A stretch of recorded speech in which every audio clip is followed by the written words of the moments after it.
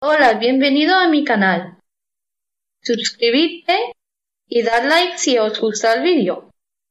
Hello, welcome to my channel. Subscribe and press like if you like it. Welcome to a practice listening for the GESE 7. You are going to hear a talk about going on vacation in Spain. You will hear the talk twice. The first time, just listen. Then I'll ask you to tell me generally what the speaker is talking about. Are you ready? Spain is a popular travel destination and has been called more than once the Caribbean of Europe. However, you must take into account that tourism and vacation has changed a lot from past to present.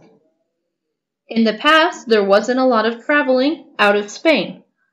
So one point to consider is that Spaniards mainly took their vacations in August.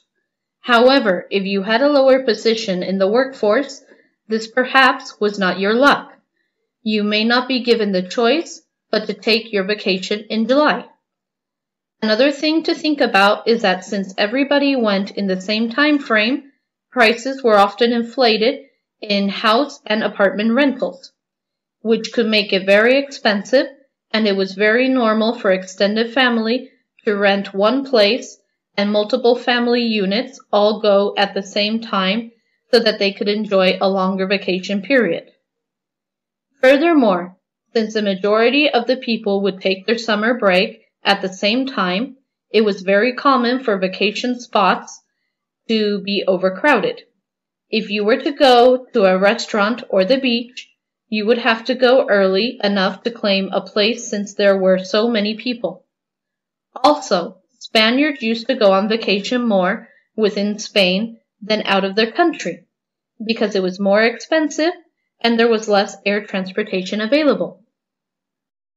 Now, turning to the present, we can see that there has been changes when concerning Spaniards going on vacation.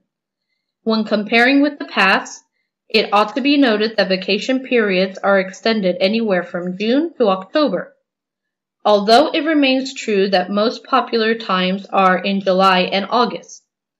In addition, even though many people still rent houses, apartments, and hotels, more vacation homes are owned by people these days.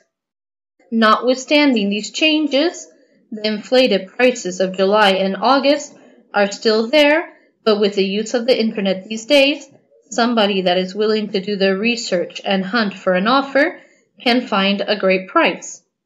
An added perk for those that love to find good deals is that you should be able to see at the end of August sales on beach and summer clothing.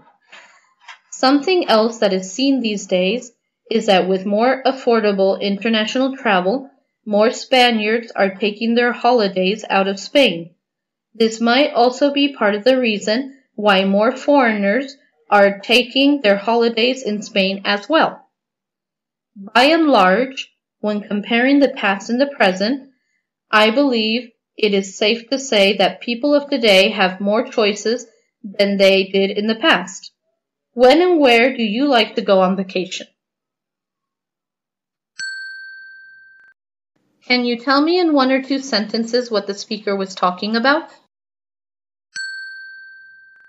Now listen to the talk again. This time make some notes as you listen if you want to.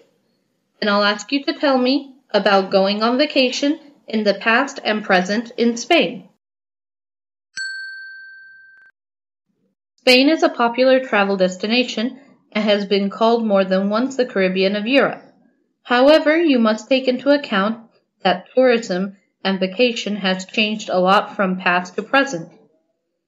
In the past, there wasn't a lot of traveling out of Spain. So one point to consider is that Spaniards mainly took their vacations in August.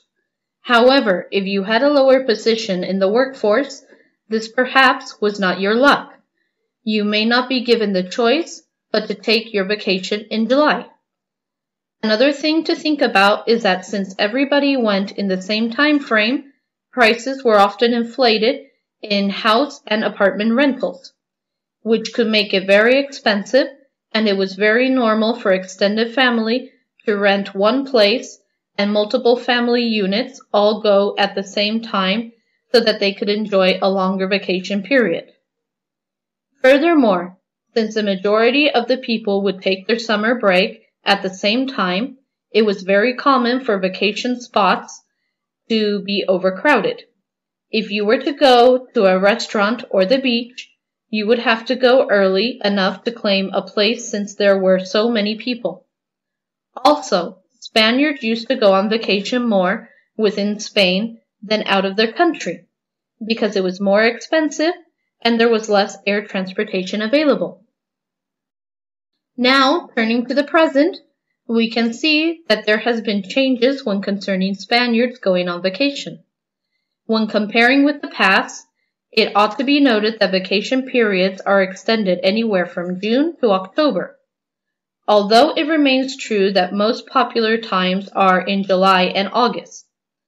In addition, even though many people still rent houses, apartments, and hotels, more vacation homes are owned by people these days. Notwithstanding these changes, the inflated prices of July and August are still there, but with the use of the internet these days, somebody that is willing to do the research and hunt for an offer can find a great price. An added perk for those that love to find good deals is that you should be able to see at the end of August sales on beach and summer clothing. Something else that is seen these days is that with more affordable international travel, more Spaniards are taking their holidays out of Spain.